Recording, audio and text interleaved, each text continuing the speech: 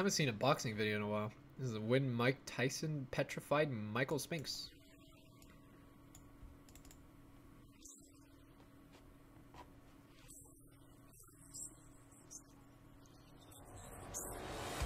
Welcome back to the Big Fight Recap here on BLTV Classic.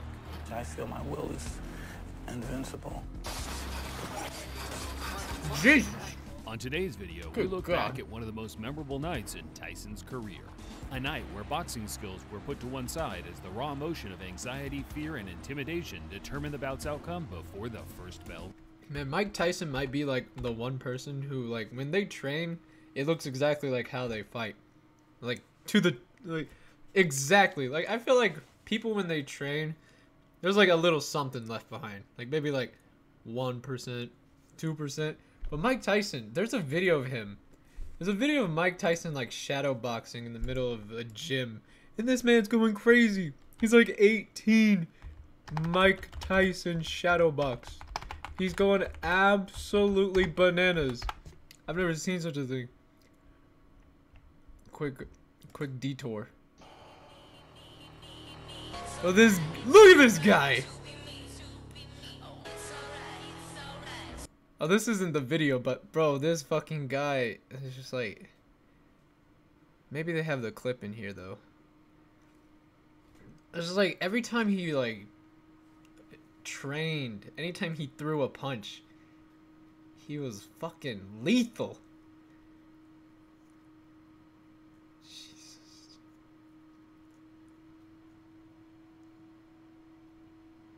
Like, what the fuck? It is crazy. I don't know. I guess all big boxers are like that, but I don't know. Like Mike Tyson is just like, I guess it's just his look. Like it's always just been like that. His look just looks crazier, you know? Like shit. On today's video, we look back at one of the most memorable nights in Tyson's career. A night where boxing skills were put to one side as the raw emotion of anxiety, fear, and intimidation determined the bout's outcome before the first bell rang. From a psychological aspect, it was one of the most ingenious but ruthless pre-fight strategies the boxing world had ever seen. Let's take a look. It's that guy. This guy gets scared, no? Who is he? This guy. This guy gets spooked to heavens, I think. Strategies the boxing world had ever seen. Let's take a look. If this is the story, I think it is. I think that man just like straight almost calls off the fight, straight shaking in his boots in the back. The most difficult part about fighting is the training, because believe it or not, the easy part about fighting is the fighting. He had a right hand, but he took a right from Tyson. And another big right by Mike Tyson.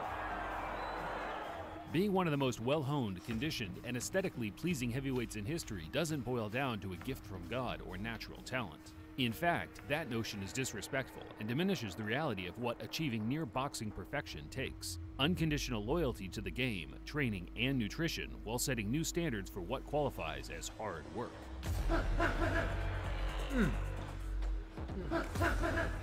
A day in the life of Tyson during a training camp started at 4 a.m. No alarm clock, his body just rose. After some going to stretching, bed. he hits the road for a 10 I'm going to run bed at at that time. before returning to bed for a quick nap.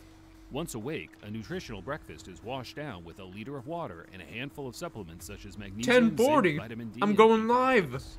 By noon, the hard work 12. began. I'm eating Strictly lunch. boxing-related work for the next 2 hours, including mitt work, speed, and heavy back routines. Finished off with 15 rounds of interval sparring against the usual gym rats in James Broad and Oliver McCall. For lunch, boiled chicken and rice or steak and pasta were the go-tos, often prepared by Customato's wife, Camille, in the morning. To keep his energy levels high, Tyson... Okay, our 2 o'clock.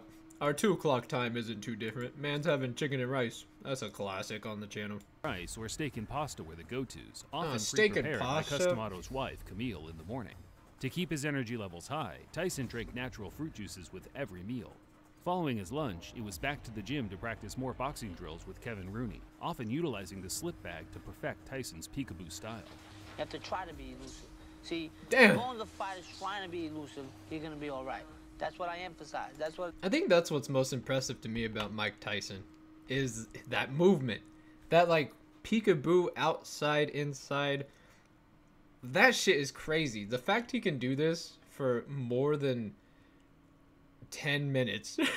The fact he could do this more than like 2 rounds, whatever. Like, fuck, man, that shit is crazy. Like, he's doing this and he's fucking giving everything he's got into that. Like, holy fuck, man's shit's crazy.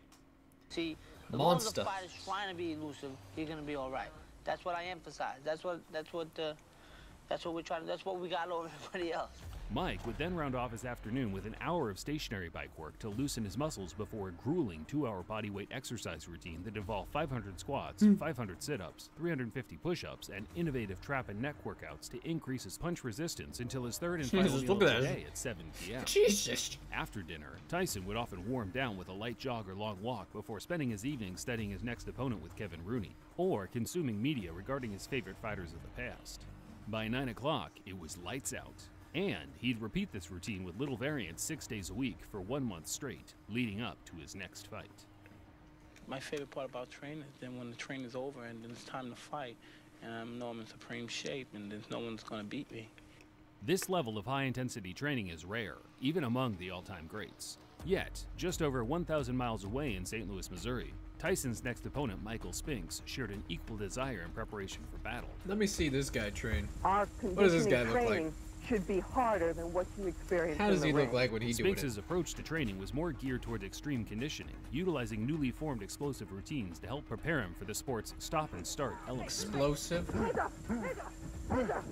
Whether it was boxing or conditioning training, he'd always rest for 1 minute and then explode until exhaustion for the next 3.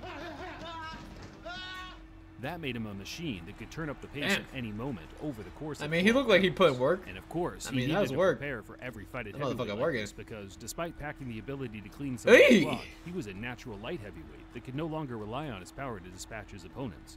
Rather, his work rate and boxing acumen were needed to beat his competitors over the distance, as he had his previous 31 opponents, including the great Larry Holmes. Larry Holmes. I have been Damn. hit hard by some heavyweights. Found no pleasure in it. While Tyson and Spinks were similar in their physical preparation and the credentials they brought to the ring, their personalities and mindsets couldn't have been any further removed. I didn't care that this was love, Bianca. Man's more like Spinks a was Tyson an easygoing Fury. guy that could find a reason to smile even Man, in the singing. bleakest moments, while Tyson, on the other hand, presented a non-approachable, all-business persona to reflect the fear he was feeling onto those around him. And Spinks those felt overalls, that though, fear, what the- as was evident at the presser a few Damn. days out for the fight. Ah, nah, we gotta appreciate that. Bro came in with the red cap and like the leather overalls. Were those leather? Those did not look like your normal kind of canvas. That what the fuck? Feeling onto those around him, and Spinks felt that fear, as was evident Those are at the kinda- presser a that's few kinda days out for the crazy. fight. The man is not cooperative at all. He's not going to stand there and let me just wail away at his, Whatever he does, I'm confident I'll be successful. I'll say honestly that it feels good to still have some terror in my life. I mean, something that really frightens me. Well, it's just the majority of it, everything is just bullshit. I just want to fight as soon as possible. Spinks was an oddball, not easily read from a psychological point of view. However, during the entire build-up to Tyson, something was off. He constantly mentioned the fear of losing and possible retirement, despite being well accomplished, undefeated, and still in his prime years as a heavyweight. You can always have your doubts, Well, that's interesting. and you can even say to yourself that I don't think I'm going to win. Oh no, that's kind of interesting.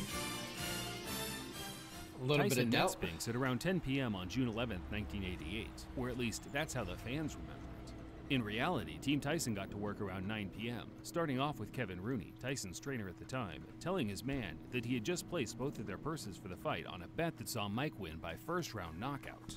It's unclear whether Tyson thought it to be true, but Rooney later confirmed he did indeed relay that information to Tyson as they prepared backstage. This guy is the strongest, most intimidating fighter since Sonny Liston.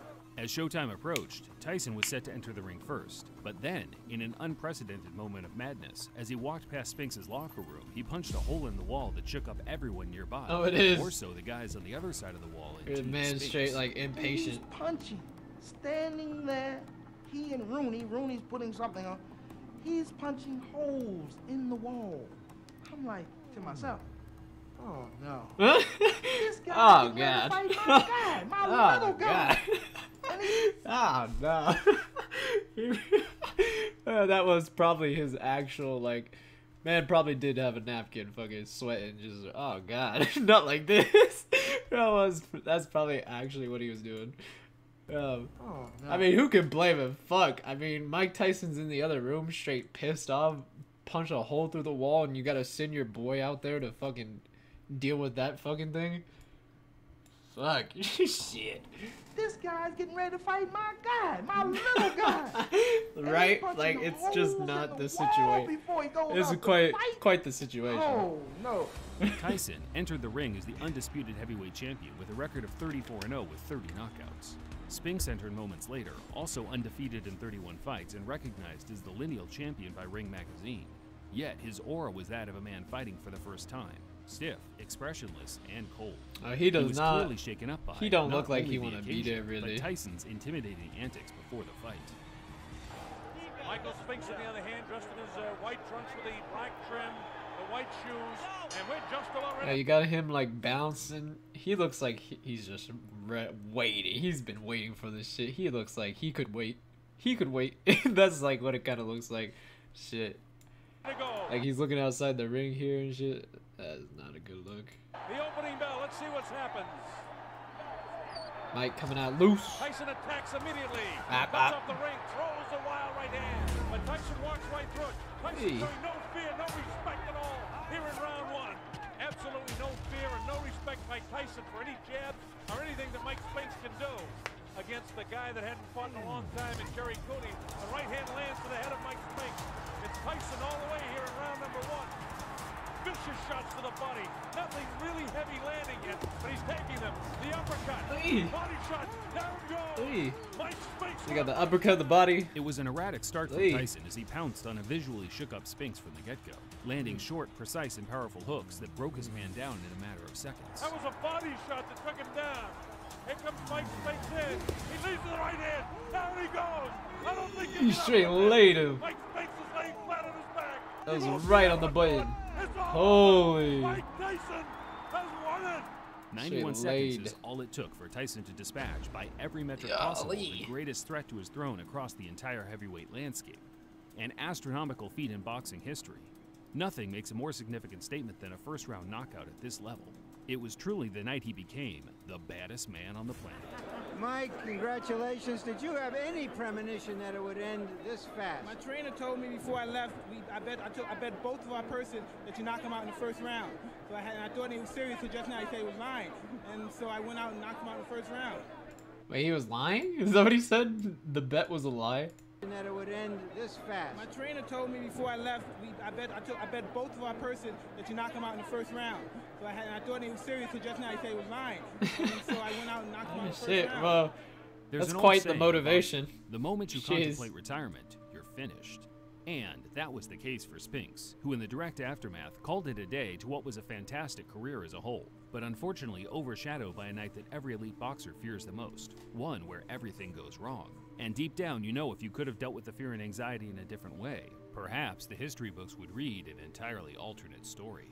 Maybe. One you didn't get rid of was Mike Tyson. I mean, this man looks like he's got quite the attributes to deal with Mike Tyson. He's got the reach, he's got the height. It looked like from some of the footage, like he had drive, you know, had the power, but yeah, you know, just wasn't meant to be. Knocked you out 91 seconds. Have you ever wanted that to hat match that though. loss? No, I just not really. You know, that's him. I lost one time, so I mean, I could let him have that. I let him have that. Spinks was a brilliant fighter with a fascinating career, and that's a story I promise to tell in a future video on this channel, perhaps in a Spinks v. Holmes recap down the line. Thanks for watching. Until next time, this is BLTV Classic, signing off. If you were training Michael Spinks, how would you have him fight Mike Tyson? Yeah, I would say cancel the fight. Unless you plan to Cancel the fight. Shit. Well. Must have been too late, maybe. Just didn't get the message. That was crazy.